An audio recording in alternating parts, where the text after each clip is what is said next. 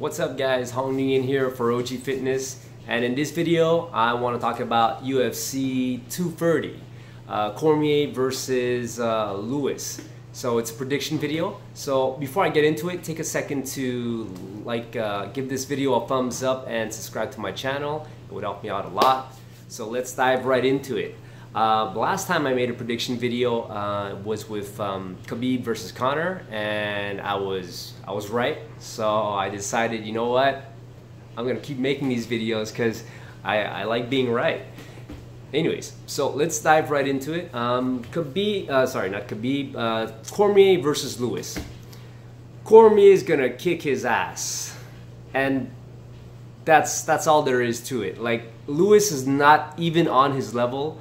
I think that he just didn't, Cormier didn't have any opponents coming up. I think he's waiting on Brock Lesnar, you know, so, and he also mentioned that he wanted to stop fighting at the age of 40, so that's like in March 2019. And so, you know, while he's waiting, why not take a warm-up fight? Well, warm-up fight, I mean, I think it's easy money for him, and it's kind of like, yeah, you know, might as well just to stay in shape, stay active while he's waiting for Brock, you know? And here's the thing, like, Lewis fought like 3 weeks ago, not even, you know? So he didn't even have time to recover. And in his last fight against I forgot his name, I think it's Volkov, or, you know, the tall Russian guy. Well, he got his ass beat.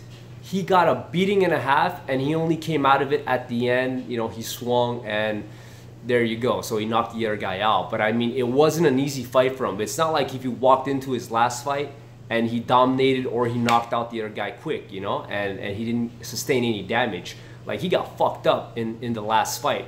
And so I think that turnaround is definitely going to affect his performance against a guy like Cormier. So, you know. And here's the thing, Cormier has wrestling, has better striking, and we've seen Lewis, like, he, you know, yes, he has heart, and, you know, yes, he throws down, and he's somewhat athletic, but nowhere close to the level of Cormier. And we see also, here's another thing, he gasses, he gets tired, he slows down quite a bit as the rounds progress, whereas Cormier doesn't get tired. Like, he could keep a very high, very good pace, very high pace for 5 rounds, you know. So that's it, man. Black Beast, like, I love the guy, he's cool and shit, but he's gonna get his ass kicked, and Cormier's gonna walk away, and then I guess his next fight will probably be with Brock, or maybe with Jones if Jones beats Gustafsson. But Cormier is gonna whoop his ass, and that's all there is to it. I don't see Lewis having any chance. Like, it's not gonna happen. Like, that lucky shot that he, well, kind of luckiest shot that he knocked out his last opponent with, not gonna happen with Cormier. Cormier's gonna outpace him, out wrestle him, out strike him, out everything. And I think it's a really easy fight for Cormier if he comes in prepared, like he always does, right? So yeah, Black Beast is gonna be pretty much dead beast. Okay guys, so that's it for this video, man. That's my opinion on it. You know, if you agree, don't agree, whatever, just leave a comment below so we can have a discussion about it. Don't forget to like, comment, and subscribe to my channel. I'll see you guys in the next video. Peace.